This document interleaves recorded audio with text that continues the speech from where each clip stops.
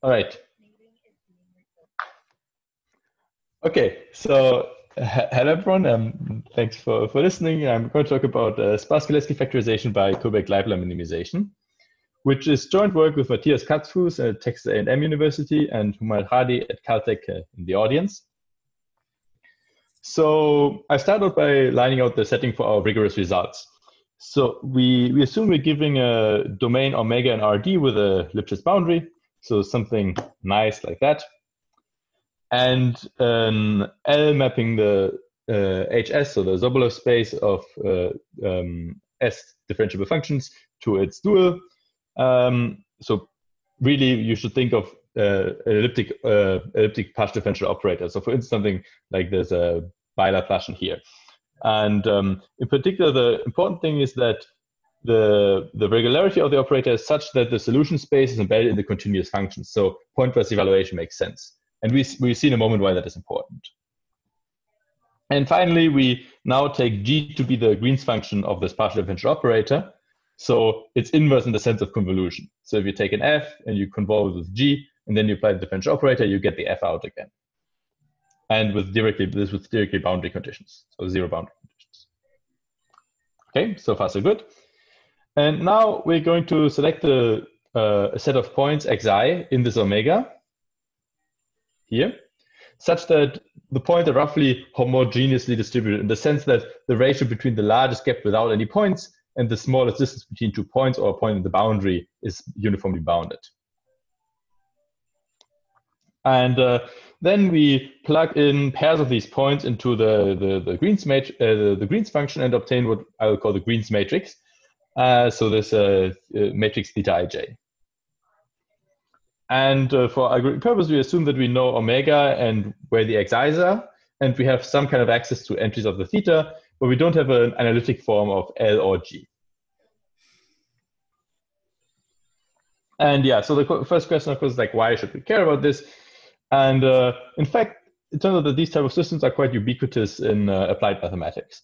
So the first example is, of course, computational physics, computational engineering, where we have systems given by simply described by elliptic partial differential equations. So for instance, like pressure terms in Navier-Stokes or electrostatics, or many other examples where elliptic partial differential equations occur in nature. But there's also an important application in Gaussian process statistics where these matrices theta, they basically are the natural choice of covariance matrices for smooth Gaussian processes. So if we do Gaussian process statistics and we want to encode smoothness prior into our estimator, we would want to use these kinds of thetas as our covariance matrix to do estimation. And similarly, in kernel methods, we would use the theta as basically representing an inner product between feature vectors. And again, somehow encoding a notion of relationship between nearby data points. And so for instance, this is like roughly how you would expect this theta to look like. So you have a strong correlation for nearby points, and then as you move away from each other, the correlation becomes weaker and weaker. And in these applications, we are interested in sort of computing a number of computational primitives that often form the bottlenecks of these computations.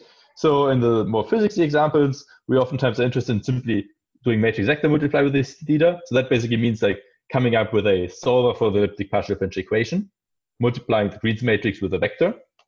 Or we are interested in computing, for instance, single layer boundary element method. So we somehow have to invert basically the Green's matrix on the boundary of some domain and multiply it with the coupling between boundary and interior. In Gaussian process statistics, we're interested in computing conditional expectations to get an estimator, computing conditional covariances in order to get uncertainty quantification of this estimate, and also to compute marginal log likelihoods in order to tune our hyperparameters. And finally, we might also be interested in simply sampling from this Gaussian process. The problem in all these applications is that theta is dense. So even storing theta takes sort of quadratic complexity, and computing these other operations using Cholesky factorization is scales cubically in the number of degrees of freedom. And therefore, basically, the name of the game is now: can we somehow beat this complexity? Because in statistics, spatial statistics, for instance, we might have many data points. In application to partial differential equations, we might have very fine grids, so many degrees of freedom. And so this cubic complexity or quadratic complexity becomes prohibitive. And so there's a huge literature that basically tries to better exploit the specific structure of this theta to do things, propose algorithms that are faster than just applying naive Cholesky factorization to the matrix. And what we are basically doing in this work or proposing is a method so that for an accuracy parameter epsilon, we first reorder the rows and columns of theta. We then select a sparsity pattern S that only has near linearly many entries. So more exactly with a logarithmic factor of d, where d is the spatial dimension of the problem. And then we compute a lower triangular matrix such that Li transpose, so we interpret this lower triangular matrix as a Cholesky factorization, is an approximate Cholesky factorization of the inverse of theta, up to with approximation up to this epsilon. And we claim that this can be done in complexity n log to the 2d of n over epsilon. And then once we have this this L, we can compute all these other quantities in near linear time, simply because we have a sparse L that we can use and we can use forward and back substitution to quickly invert this L, which means applying theta.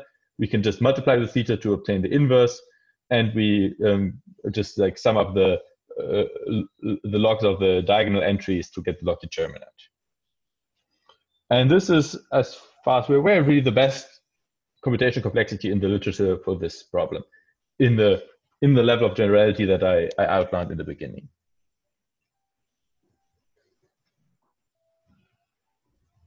This method also has some practical advantages. So one is that it has surprisingly small constants. So for instance, in a Gaussian process regression problem, it allows to invert matrices of a million by a million in about 10 seconds on a single core.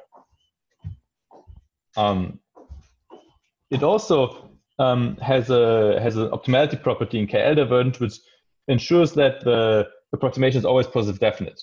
So a problem with these matrices, like with this theta, is basically that they have some very small eigenvalues, and so it can be hard to get these small eigenvalues correctly, and if you don't, you get a lot of instability. But because of some optimality properties of this approximation, we'll always be away from zero. The spectrum of our method will always be bound away from zero. And interestingly, the columns of this the lower triangular matrix L can be computed embarrassingly parallel. So basically, you can split this, like the columns of this matrix, into many different batches and send them per email if you want to laptops all over the world, and they can compute their individual columns and then they can send them back to you. So even though this is a global problem in some sense, computation of this L is embarrassingly parallel, which allows this method to be extremely scalable. Also, in many cases, one doesn't even need to form L, which allows us to further reduce the space complexity that's often kind of critical for these direct methods. And we are able to extend this approximation also to sums of independent processes, which has been a long-standing issue when applying similar techniques in spatial statistics.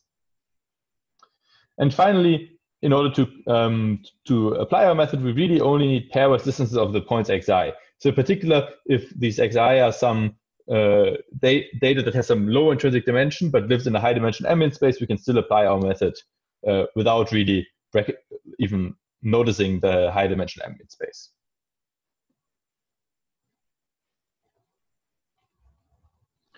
And so I'm going to start with some background, which is earlier work with Tim Sullivan and Humano Khadi. That sort of in some sense is a precursor of this method, and then from there we'll develop the algorithm that I just described. So in this precursor, we were computing Cholesky factors of theta directly. So we again would reorder theta, select the sparsity pattern, and compute a lower triangular factor. And as you see here in blue, basically the additional price that we were paying in this earlier work. So we have a logarithmic factor in the space complexity and two logarithmic factors in the time complexity. And of course, I mean, a logarithmic factor one could say, oh, what's the logarithm factor? But I mean, in practice, I mean, these factors can, like, for example, this square logarithmic factor here can end up being on the order of like 50 or 100 or something. So really something noticeable. And so now I'm going to first explain to you how we did this reordering for this old version of the algorithm, and then from there I progress to the new version. So for the old version, right, we want to compute Cholesky factors, so we somehow need to reorder our degrees of freedom. And the way we reorder the degrees of freedom is as follows. At each step, we keep selecting the point that is furthest away from the boundary of the domain and the other points that we have selected. So we start with this point, and then we select this point because we want to be away from the boundary and away from the point that we selected. And we keep doing this. And at the same time, we also take note of this LK, which will be sort of what I'll call to the length scale of the point, which is the distance to the nearest point that we have already picked, or to the boundary at the point where when the point is picked. So the length scale of this will be this radius, because that's the distance to the nearest points and to the boundary. And that's really how we're going through the entire, through sort of all the points, and then we order them in the order which we picked them. And next, we want to select a sparsity pattern. So to do this, what we will say is we say, right, this point x1, for instance, has the length scale given by this radius. And now we say we multiply this length scale with a tuning parameter rho that just gives us a trade-off between sparsity and accuracy. And we say all the points, so this first column corresponding to this first degree of freedom contains non-zeros on all the points that are within this radius, this length scale times the tuning parameter rho. So at the first point, we will get a relatively dense column here. But as we are progressing to future columns, because this length scale is shrinking down, also the successive columns will become sparser and sparser. So even though we have a few columns that will be relatively dense, as we progress to the many, many columns, most of them will actually be very, very sparse. Because as we go to finer and finer levels, the length scale of the interaction decreases. And so by harmonic sum type argument, one can get this sort of nonlinear complexity of the size of this sparsity pattern. Now we, again, for this old version of the algorithm, we wanted to compute a lower triangular factor. So we remind ourselves that classical Cholesky factorization is just these 3 for loops and an update rule so given inside, and that's where the cubic complexity comes from. Now, what we had proposed in this earlier work is to say instead, okay, we just skip all the operations where one of these entries that are accessed is outside of the sparsity pattern. And I mean, this is sounds well known as incomplete Cholesky, or I equals 0 in the applied math literature. So I mean, of course, because we're skipping steps, this can be computed much, much faster than the dense Cholesky factorization, which would also lead us to include some fill-in. Whereas here, because we're skipping everything that's offside of a sparsity pattern, we're progressing much faster, and we don't have any fill-in. And so the claim with this method is that it actually allows us to obtain this exponentially accurate approximation, which should be surprising because we've really done 2 extremely crude approximations. We have selected this dense matrix theta and selected, without looking at any of the entries, only near linearly many entries of the matrix theta, never even looking at the remaining entries. And then afterwards, we throw away all these entries and we get terrible approximation because of that. And then afterwards, we do Cholesky factorization, but we skip all but near linearly many of these cubic flops that we would have to perform as part of the Cholesky factorization. So 2 times we have applied an extremely crude approximation. Now, why does it work? The reason why this works is that really theta already has almost sparse Cholesky factors in the right ordering. So here on the left, you see theta with just an lexicographic ordering, so where they just go like this. So this is a physical domain, and you see the ordering kind of goes like this, and then it goes like this, and so on. So lexicographic. And you see the Cholesky factor is almost dense. Like there's just a little bit of when when it starts getting a little smaller towards the end, but mostly it's just a dense matrix. Whereas if we do this maximum ordering and compute the Cholesky factorization, we see that the resulting Cholesky factor is almost sparse. And this is, so the magnitude of the entries that I plotted here is on a log 10 scale. So basically anything remotely blue is essentially 0.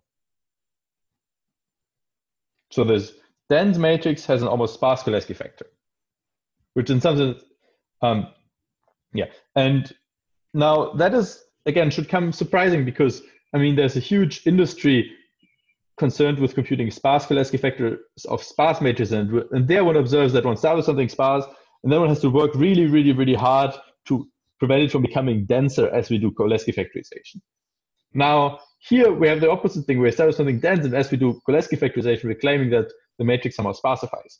But it's actually a very intuitive way of understanding this phenomenon.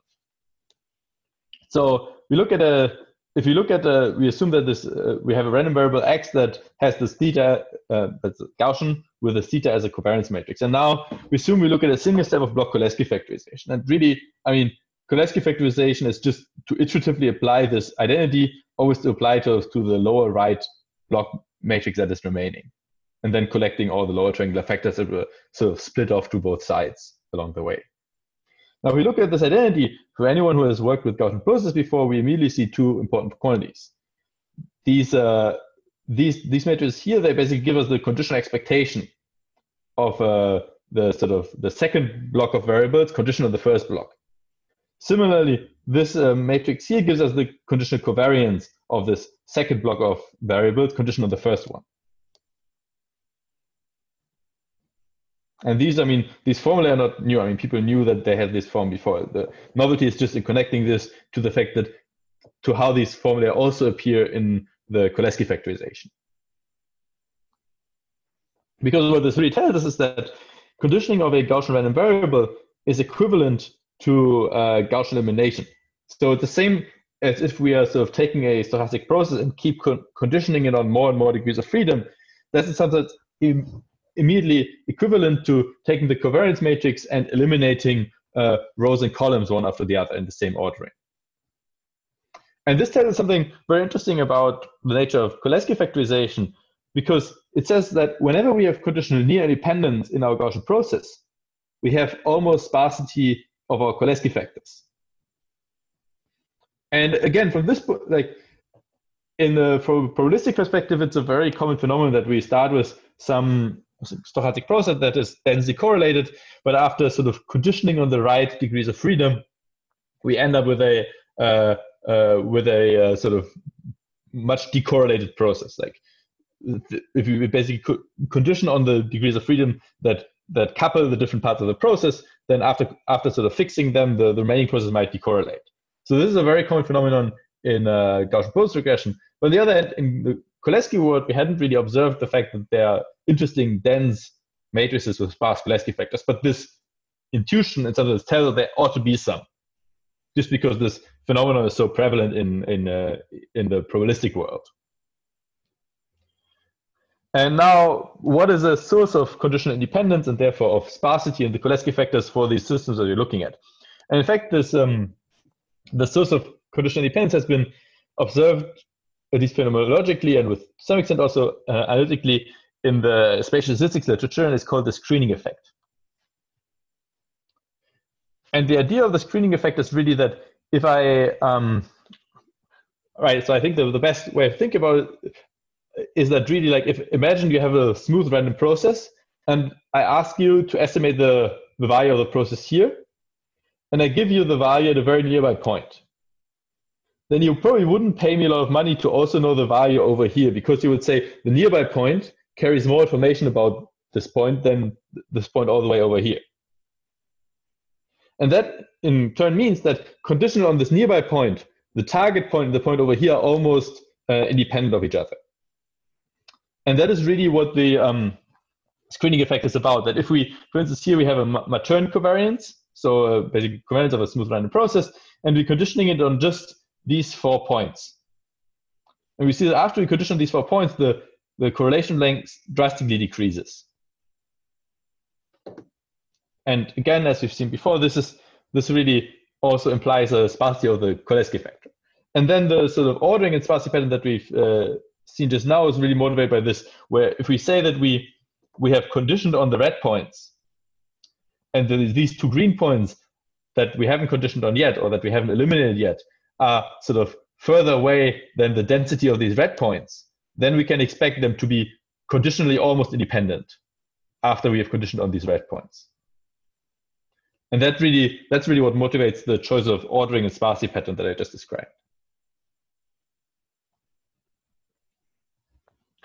And yeah, so by doing this incomplete Cholesky factorization, we observed this sort of old version of the algorithm, which at the time was already I think the best computational complexity for this problem. But there were a number of things where we thought we should be able to do better. And in particular, right, the nice thing is it's a simple algorithm, just incomplete Cholesky factorization. And it's also, I mean, one can quite easily implement with shared memory. It doesn't have many tuning parameters, and already has this property that uses intrinsic, like the sort of low intrinsic dimensionality of the data if it is available. But there were a number of still sort of shortcomings in this first iteration of the algorithm. In particular, that the constants are still relatively huge, and with this one additional log factor, and the space complexity looks kind of innocent. But then again, if you have like a factor 10 in your memory requirements, that actually can be a huge thing. And then if one wants to move to bigger problems and one has to do distributed implementation, then again, one has a problem that one will have to deal with the communication cost between the different workers in the distributed setting. And finally, there's I think some of the most pressing issue is really how to deal with the noise covariances. So assuming that I'm modeling my data as a Gaussian process given by the theta, and then some additional IID noise that I add to my measurements.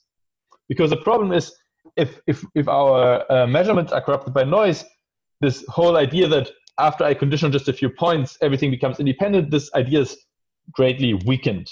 Because when I condition on my measurement, this doesn't actually give me that much information about the underlying smooth process. And so what we would see here is that in this problem, if we compute the Cholesky factors, we see that as we're increasing sigma, so this additional noise covariance, the sparsity of the Cholesky factor actually diminishes drastically. And that was a really big concern, because one reason to include many data points in a Gaussian process setting is that we have noise that we want to average out over the data points. So that's some of the most interesting scenario of application. But then if we cannot apply our method to the setting, it's kind of sad. And in fact, this has been for approximations based on screening effect, this has been I'd say the major issue in the spatial statistics community in applying these methods based on the screening effect, that they somehow don't seem to be able to deal well with observational noise. And now this leads us to the question, can we factorize theta inverse instead? So far we have Cholesky factorized theta, but can we factorize theta inverse? And there's, again, like from the probabilistic perspective, so theta ij is the covariance of xi and xj, whereas theta inverse ij is the conditional correlation of xi xj on all the remaining variables. So this is also called the precision matrix in Gaussian process statistics. So from that point of view, there's already a lot more conditioning just happen naturally, even in the original matrix. So we would think that, oh, that helps in getting even sparser matrices. Or in a different way of looking at it is that from the PDE perspective, theta inverse is kind of like a differential operator, whereas theta is an integral operator. So we would somehow hope that theta inverse is much sparser and therefore can also in principle be factorized in a more sparse way than theta. And indeed, it turns out that the Cholesky factors of this theta inverse are sparser by this log n factor than the Cholesky factors of theta. And one nice way to think about that, which also maybe helps to reinforce or remind again how the sparsity pattern was constructed, is as follows. So we assume we have the blue points which live on a coarser scale, and we have the red points that live on a finer scale. Oh, and I should say one important thing is the theta inverse is the right ordering for theta inverse is exactly the reverse ordering of what we've used so far. So in the past, what we have done is we compute the coarse-to-fine ordering, compute coarse-to-fine Cholesky factor of theta, and then we will have this there's a degree of freedom on the coarse scale that will interact with many fine scale degrees of freedom, because all these fine scale degrees of freedoms are sort of in the interaction radius of this theta, because this interaction radius is the length scale times some tuning parameter rho. And then afterwards, the idea why this is still efficient is that most of the degrees of freedom will be fine scale degrees of freedom, and they have a much smaller interaction radius, and so they have fewer degrees of fewer non-zeros in the respective column. But now the interesting thing when factorizing this theta inverse in the reverse ordering is that now the coarse scale actually comes after the fine scale. So by the time we factorize the coarse scale here, all the orange points, the fine scale points have been dealt with, so they cannot even appear here anymore.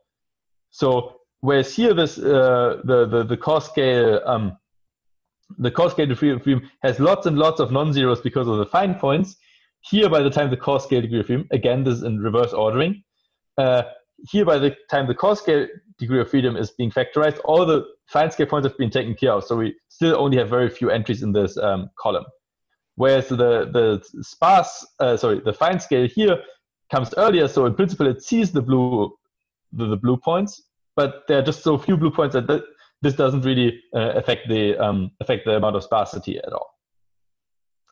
So yeah, so long story short, by using the ordering of the maximum ordering, the inverse Cholesky factors of theta, or the Cholesky factors of theta inverse, actually have an even greater amount of sparsity than the Cholesky factors of theta. Another nice thing about this is that the sparsity does not deteriorate when adding noise variance. So, and the way of seeing this, I think, is really that if we start with a theta, so with a Green's matrix of an elliptic PDE, and we add a diagonal term, basically a white noise term, then the result, the sum of these two, is not the Green's matrix of any elliptic partial differential equation, because it's somehow too singular on the diagonal to be the Green's matrix of any partial differential equation, elliptic partial differential equation. However, if we look at theta inverse, and again, theta inverse is a kind of a partial differential operator, and we add the identity, that really just amounts to adding a zero-order term to the elliptic partial differential operator. So that's why we can add as many, as strong a zero-order term to this partial differential operator, and it will still be within our theoretical framework, and therefore we see that the sparsity of this inverse Cholesky factor does not deteriorate at all. And this allows us to apply the trick where we say we take our theta plus the diagonal term, then we factor out the theta, and so we can write as theta times theta inverse plus a diagonal term.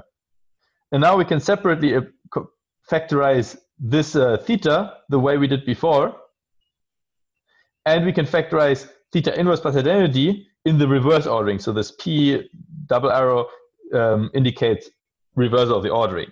So we can simply apply our screening-based approximation 2 times, once to this factor here, which will behave nicely even for a large sort of noise variance, and to this theta here that is just basically the noiseless process, to which we already know that our method applies.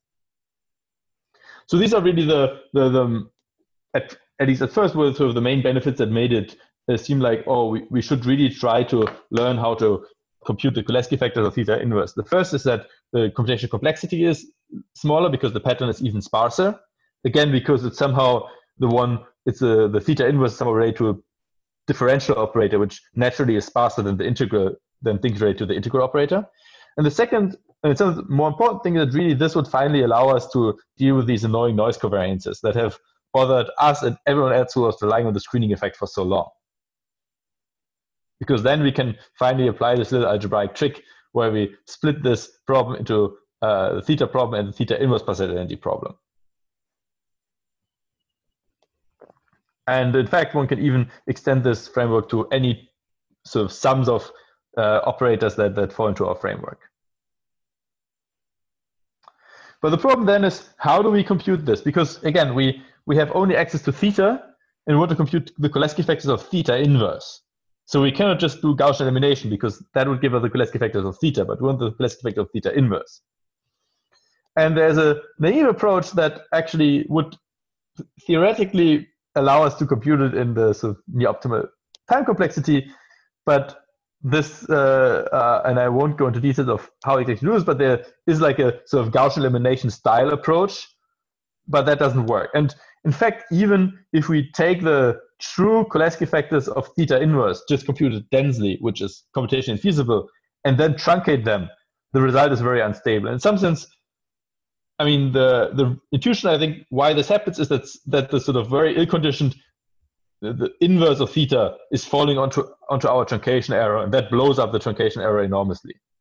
So the traditional way is even somehow the gold standard, what we would have thought of as the gold standard before, computing the full Cholesky factor and then just truncating it. The traditional ways do not actually seem to yield practical algorithms. And so then what really helped with this was to look for new ways to compute lower triangular factors that are not Gaussian elimination. And in particular, a variation approach where you say, maybe we can select a best Cholesky factor according to some notion of goodness among all the ones with a given sparsity pattern. So, and this was really motivated by the work on nonlinear transport maps by Yusuf Mazok and this group, where they try to estimate this transport map by minimizing the KL divergence between sort of the transported distribution and the target distribution. And at first I was a bit hesitant that would be useful for fast linear algebra, because this, the KL is a non-quadratic target function, so doing this non-quadratic optimization problem seemed at first like it would not be able to be competitive with the fast linear algebra, where the competition is pretty tough. But it turns out that something very nice happens. So this problem actually has a closed form solution, where if we say we want to compute this lower triangular factor L as the argmin of over all L that are subject to a certain sparsity pattern. So this S means all the lower triangular matrices that are subject to this sparsity pattern. And over all of these L, we want to minimize the KL divergence between the sort of the true Gaussian process and the Gaussian process that we obtain by interpreting this L as the Cholesky factor of the inverse covariance. So here we have original process, here we have L transpose, that's the inverse covariance, and then we invert it and we get the sort of our approximate covariance. We want to minimize the KL divergence between them. And now there's a closed form, the closed form sort of solution for this KL divergence between two Gaussians, which is given here. And what we can now see, okay, we get rid of these terms because they don't really depend on L, so we left with this. And now this term has a very nice property that it decouples over a sum of contributions that each of them only depends on one column of L at a time. So here, this SK basically, like imagine like the kth column of L has this sparsity pattern, then SK just amounts to this sort of contracted matrix where we've just basically taken all the non-zeros and written them in a shorter vector. And so the objective decouples like that, where each of these summands only depends on one column of L. And in particular, we can derive optimality conditions for this. So the closed form solution for this column, for the kth column, is given by this term here, where E1 is the vector that has a 1 in the first coordinate and zeros everywhere else. And this theta sk is the sort of theta restricted to all the rows and columns in this sparsity pattern of the kth column of L. And in particular, these columns can be computed independently of each other. This closed form solution has been observed in three separate literatures before independently. One is in the spatial statistics where it's called the vector approximation, however, where people didn't know about anything about the optimality properties of this formula of computing columns of L. The second one is in the sparse approximate inverse community, where people obtained this as a minimizer of the so-called Kaplan condition number and as a minimizer of this fidelity term subject to a diagonal scaling constraint. And finally, also in the work on nonlinear transform maps with a different goal by Yusuf Mazuk's group. One annoying thing is that still, remember, for each of the columns we have to invert this matrix here, and so Sk is the number of entries per the number of entries per column of our sparsity pattern. So this will roughly scale as rho to the d. Remember, rho is this radius of the sparsity pattern. So the problem is that then we need to invert such a rho to the d sized matrix for each column. So we end up with a complexity n times rho to the 3d, which can be even more than what we had in the past. So the question was, how can we improve this? And the idea is that one can try to find columns that have very similar sparsity patterns, and then make them slightly bigger so that the sparsity patterns are subsets of each other. So here you see we have like three columns, and like they're almost the same, but not quite. And then we can just say, okay, it might be good to accept making them a bit bigger, so having to deal with a bit more computation, but in such a way that they're all subsets of each other. And what then happens is that we can actually compute the Cholesky factor only of the biggest of these matrices, so the matrix corresponding to this first column, and then it turns out that sort of submatrices of this Cholesky factors will be the Cholesky factors we need for the remaining columns. So we really only need to pay one cubic complexity to compute the Cholesky factor of this biggest sparsity pattern, and we can then recycle this Cholesky factor to invert all the other matrices appearing in the updates of these columns. And for this sort of geometric sparsity pattern that we're dealing with, where now we have our different points, and these points interact with points within like rho times some length scale. So naively, we would have a bunch of points, and they all have their own rates of interaction. But instead, we can then say, okay, we let, for example, this point here would not have interacted with this point in the past, but now we can just say, okay, all of these points interact in the inside of the circle. The orange points interact with all points within the outer circle. So again, we have made this sparsity pattern a bit bigger, but therefore the sparsity patterns of all these different points, or of the corresponding columns, become all subsets of each other. So we perform this operation here where we have a bunch of similar columns and replace them with columns that are subsets of each other.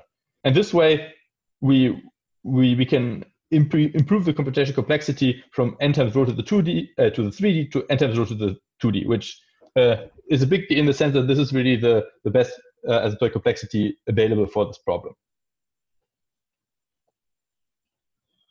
There are also some other nice properties of this method. For instance, that if we are doing GP regression, so we want to compute the posterior mean, we actually don't even have to form this matrix L. So we can get away with space complexity really linear in N.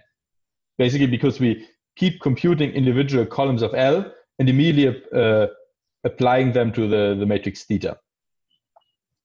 And one other nice thing is that this also leads to an algorithm where you have a very low amount of communication between different workers in the parallel setting compared to the amount of flops that they have to compute before communicating again. So again, it makes this algorithm even more amenable to being implemented on large scales. And so in summary, we have this asymptotic complexity computing the ordering. I didn't have time to talk about this in detail here, but this can be an O of n log n. Then again, sparsity pattern can be computed in O of n log n. And then performing GP regression is an n times log to the 2d. But this therefore can be done in embarrassingly parallel. And the overall space complexity is even linear in N.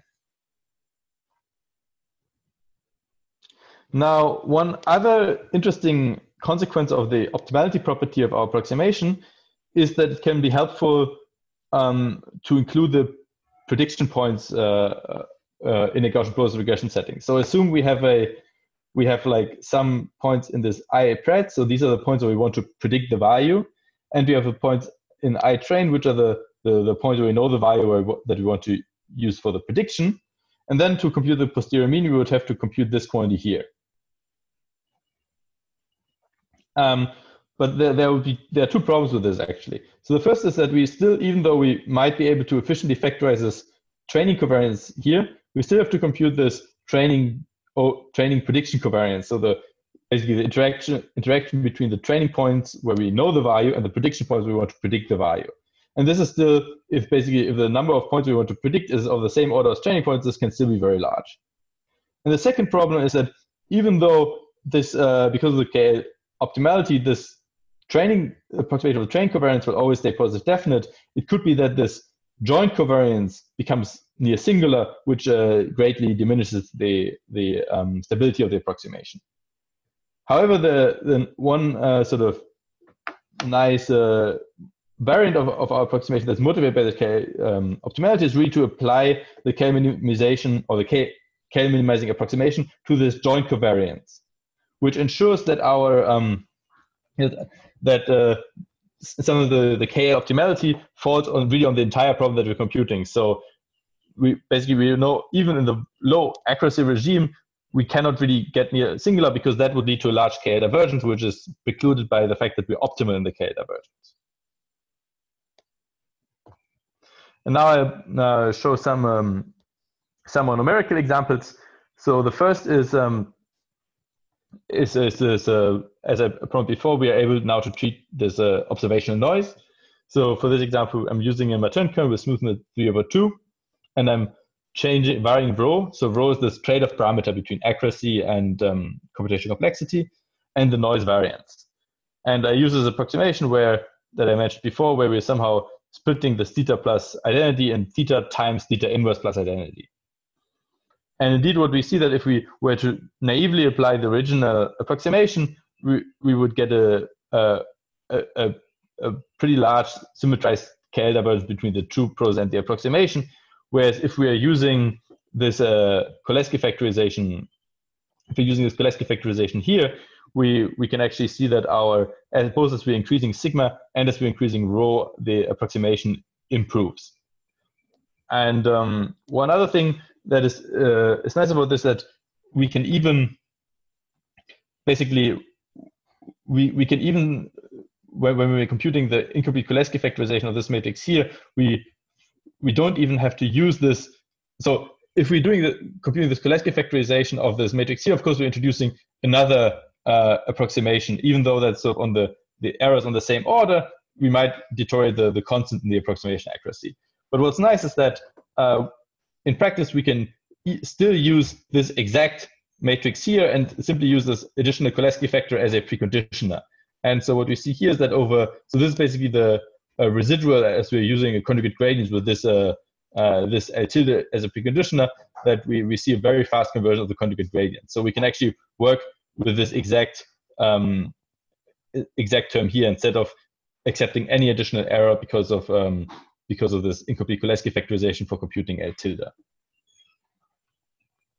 And yeah, here I have an example from spatial statistics where I use a fast Fourier transform to compute realizations of a Gaussian random field, and then compute the posterior mean and the coverage of the 90% confidence interval. So we really have two types of prediction points. So the gray points are the points where we are sort of training, the points where we know the value, and we want to predict the values at the red points and the orange points. And of course, the orange points are in a sense, because the orange points form entire regions of sort of unknown values of the process, whereas the red points are scattered, which is why sometimes predicting the orange points is harder. And here we see the root mean square error, how accurately the posterior mean predicts the true value of the process.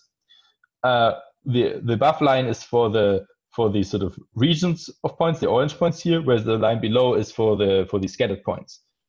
And what we see is that we very quickly, even for pretty small values of rho, we are sort of stagnating, which means that the error that we're making is dominated by the statistical noise, by the variance of the process that we don't have control over, rather than the approximation error of our approximate Gaussian process regression method. So even for something like, once we choose rho equal to 4, basically we can use our approximate Gaussian process regression to do prediction as accurately as with the full Gaussian process model. And similarly here, this is the coverage of the 90% confidence intervals that we would get from the posterior covariance. And again, once we choose rho equal to 4, then the coverage very closely approximates the 90% nominal coverage. So the coverage that the confidence interval should have if we had computed with the exact Gaussian process.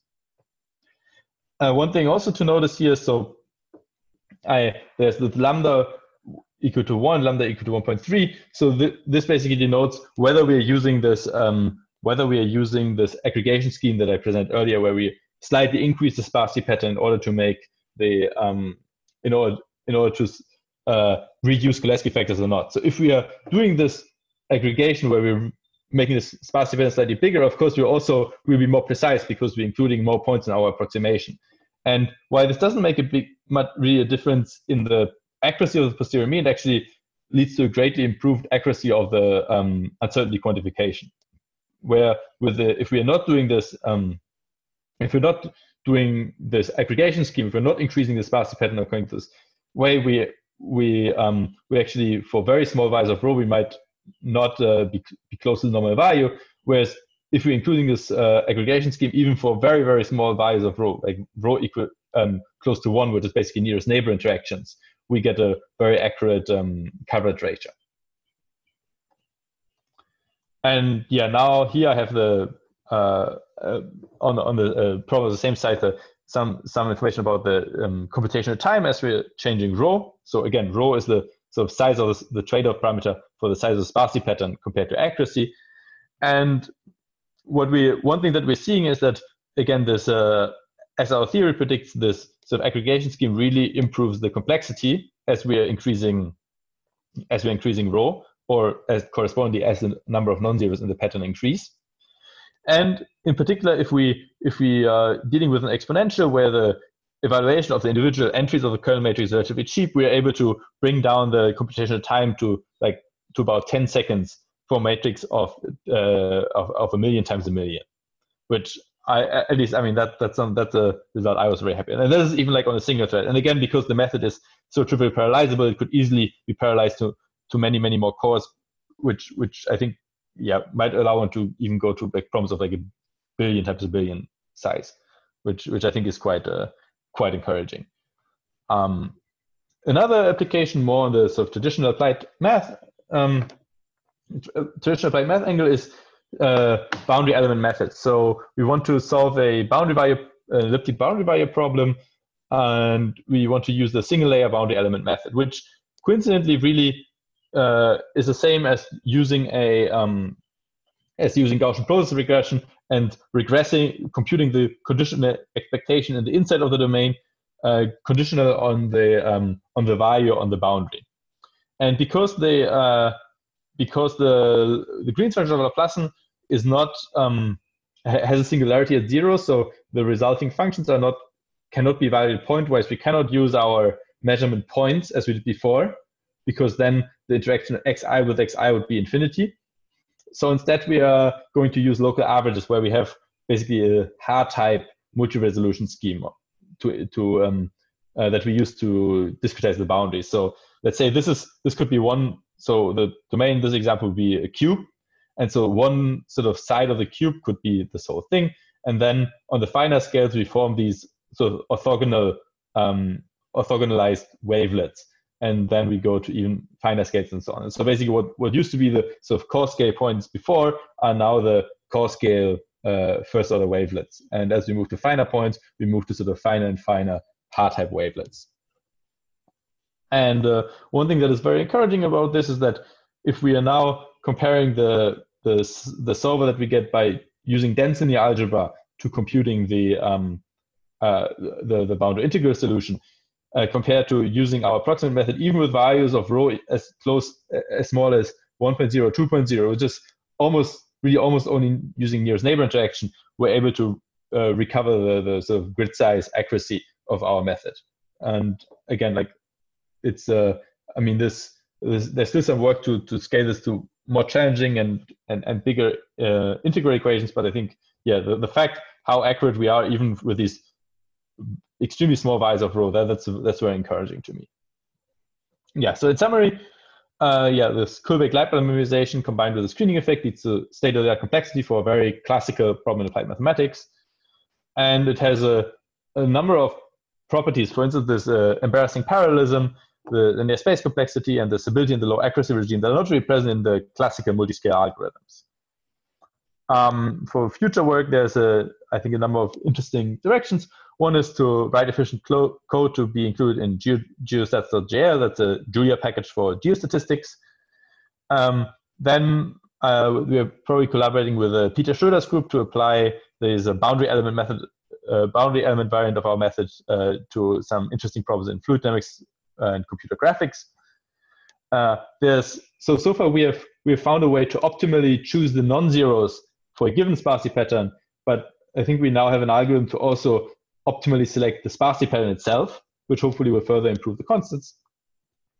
And finally, so far our method only needs access to individual entries. And of course, if you have a legacy solver of an elliptic problem, you don't get access to individual entries at cost 1, but instead you get access to individual columns of your matrix, which corresponds to solves of this operator with certain right-hand sides at a cost n. So there exists a variant of these methods that it can also be applied to this setting, where instead of being able to pick out individual entries, we have to apply a solver to different right-hand sides.